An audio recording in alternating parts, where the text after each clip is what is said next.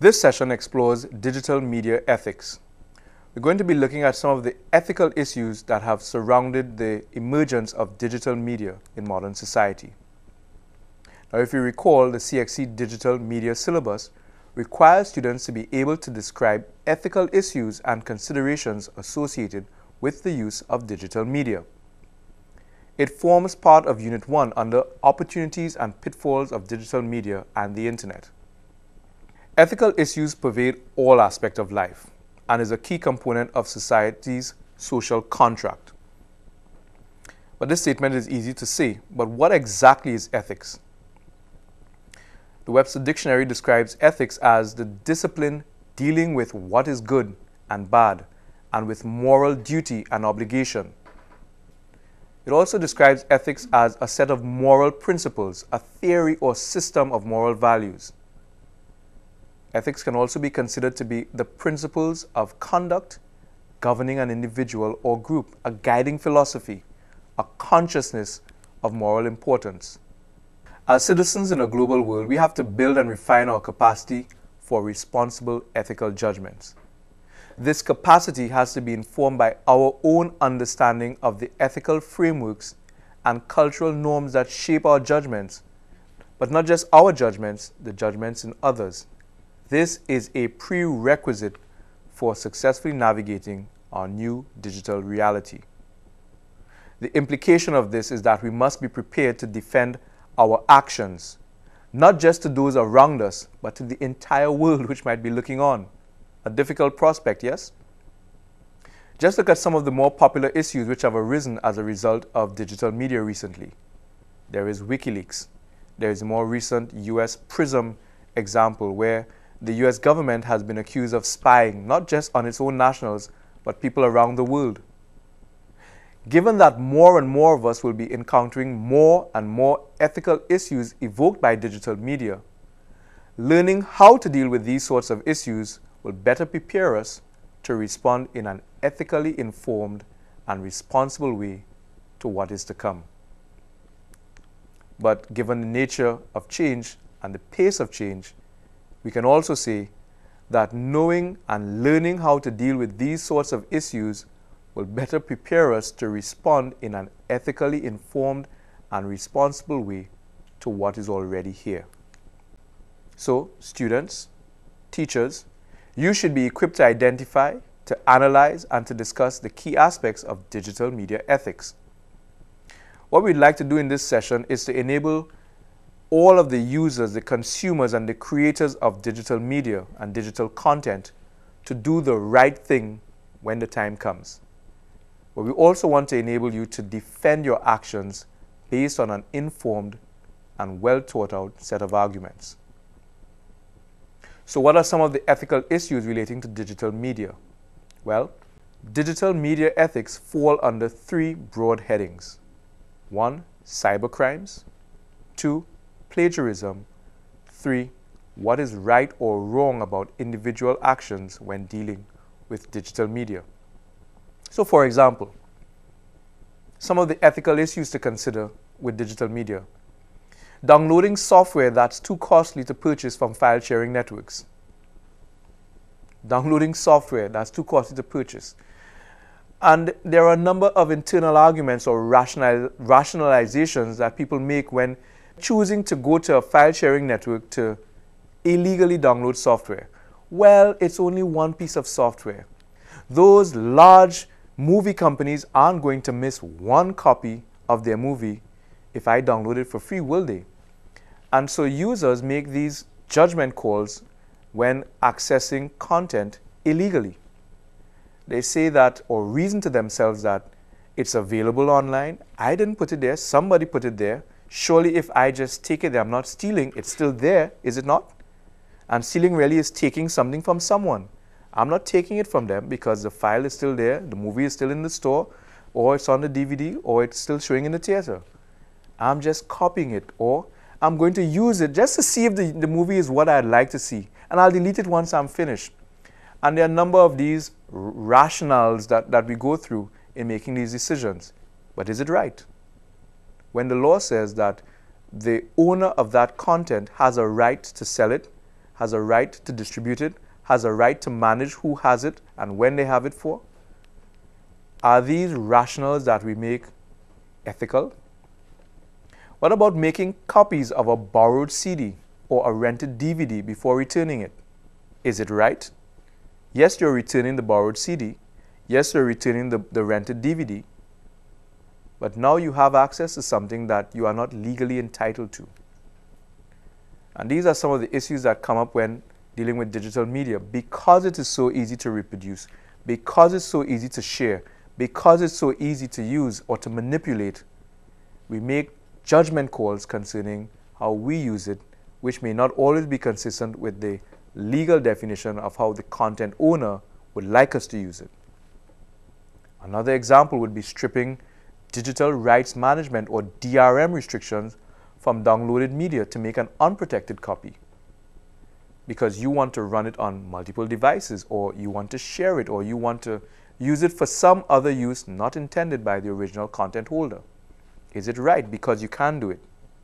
Or is it wrong because the content owner says you shouldn't do it? These are parts of the issues related to digital media. And really, the rise of digital media has introduced a whole new set of situations for which ethical considerations now apply. With digital media, we can see new combinations of ethical challenges that we haven't had to face before. With digital media, because you can now mix copying with manipulating with illegal sharing or unauthorized sharing, it creates whole new issues. But it also creates issues, for example, let's take this common example of a new world, new media ethical consideration. If I am in the same room with a friend, or if I'm at the home of a friend, and I took a photograph 25, 30 years ago, the photograph might end up in an album, and then I can agree with the friend that, we are sharing this moment, and it's our personal moment to share. Today, with the proliferation of mobile devices and digital cameras and social networking sites, a whole new set of considerations emerge. I take the picture in a trusted environment, and then I determine to post it online because it's convenient. But then the photograph might show the home of my friend. It might show my friend in a dress or in a situation that really was private and personal, appropriate in that context, but wholly inappropriate when posted online. So there are new privacy issues. It might also show my friend, when posted online, in a manner that is not authorized by me. I might not want my image out there on the internet. I had no problems if my friend took it while we were together, but I might have real problems if it is now shared and therefore out of our control to determine who has onward access to it. And these are whole new issues that link privacy with ownership, with redistribution rights in a way that simply was not part of a previous consideration before digital media, before social networking sites, and before the internet. What's right? What's wrong? There may be no malicious intent in posting it on the social networking site, but there certainly can be unintended consequences. And so it's often claimed that with online communications, because it offers anonymity, it encourages greater openness and honesty than most face-to-face communication can. And so we have to know how all these dynamics are changing the way humans interact, but it's also changing the kinds of considerations we must now have as human beings, as social creatures in a digital world. It can be beneficial in some circumstances to know that I can hide behind my online handle and post something, but it also encourages less attractive forms of communication. And if you think, there are many examples where we can see people making statements online that they will not make in a face-to-face interaction. And we can also see and draw on many examples where that inappropriate online interaction can lead to issues. There are less attractive forms of communication such as flaming or trolling or cyber stalking or cyber bullying. But there are also examples where inappropriate online communication can lead you into trouble, not just with those who you are socially connected to, but it can lead to trouble with your employer, where you're doing something in your private, personal life, but sharing it on a public platform, and then being confronted in the office about why were you holding this drink, or why were you standing in this position, or why were you wearing this garment, dress, gown, pants, vest, bareback, bare-chested. And there is this blurring of the line between what was once private and what was once public because of social media, because of digital content. And so it's creating new privacy issues that we must now contend with as a society. It's no different here at home in the Caribbean, where we have schools grappling with, let's call it student-made mobile videos, or even student-made digital photography of incidents in schools that are online and available to a global audience before it reaches to the principal's office. This is a real world, and these are real issues that we face. Is it right to use the immediacy of access that the smartphones provide and that internet connectivity allows to broadcast to the world? There is no easy answer to that question. What there are a set of ethical considerations that must now be borne in mind by the capturers of the content, by the sharers of the content, by those who are impacted by the content. A new conversation must now take place. There is also the issue of participation or sharing.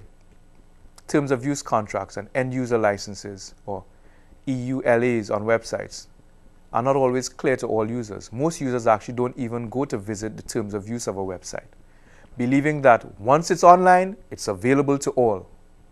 And that's not always true. And so sensitivity to this whole issue of participation and use or terms of use for content found online is another ethical consideration. Because I have access to it does not necessarily mean that I have access to share it, or that I have access to republish it, or that I have access to reuse it. Plagiarism is another very significant aspect of the digital media ethical considerations. The ready availability of information has made it much easier for others to plagiarize work. One center for study surveyed 43,000 high school students in public and private schools and found that 1 out of every 3 high school students admitted that they use the internet to plagiarize an assignment. What would those numbers be like here at home? I wonder. You can investigate with your own school studies. Ownership is another critical issue. It's related to content, consent, and copyright. A good example again is photography. As many people have experienced already, I'm sure, a contemporary cell phone or smartphone not only records status and actions, but it can also immediately transmit it to broader distribution mechanisms. I can use my smartphone to take a photograph of you and publish it on Facebook, post it on Twitter, and share it on other social networking sites. I can use my smartphone to take a video of you and post it instantly onto YouTube. So who owns that photograph of you? Who gives or what gives me the right to distribute it? When is consent needed? When should it be sought? These are not always clear issues, but these are some of the very real and profound aspects and challenges that have been created by the new availability of technology and the new ease of access to sharing platforms. These are some of the digital media ethical issues that we have to consider as we create our own digital media. There is also the issue of credibility. New technology has made it far easier to adjust or to alter work done by others, thus changing context and changing meaning. For example, playing a small part of an interview without context to deliberately make your own point or to deliberately embarrass or show up the person being interviewed is now very easy, very easy. It's also easy to use a digital photograph, for example, to change the appearance of someone or change the appearance of something and to create a new reality. The credibility of digital media is one of the issues that has to be faced and that we have to be aware of as we create our own digital media. Finally, the issue of identity. Identity is a critical issue in digital media ethics, as the technology makes it easy to develop new identities and change existing ones and adopt other people's identity. You would have heard the term identity theft. I can create you online, and then I can act as you online if I had the right tools and the right competencies. But you can also do the same with me. We can create entirely new online realities where we pretend to be someone that we are not. And who would know? After all, if I search you on Google and find you, then that's who you are, not so? If Wikipedia says something about you, then that has to be true, shouldn't it? Identity is one of the biggest challenges with digital media. The issue of credibly confirming that what you are seeing and what you are reading and what you are viewing is in fact what it is. These issues, privacy, participation, authorship, ownership, credibility, identity, are all part of the framework of understanding digital media ethics that we have to be familiar with and that we have to be able to discuss in an intelligent way as we proceed.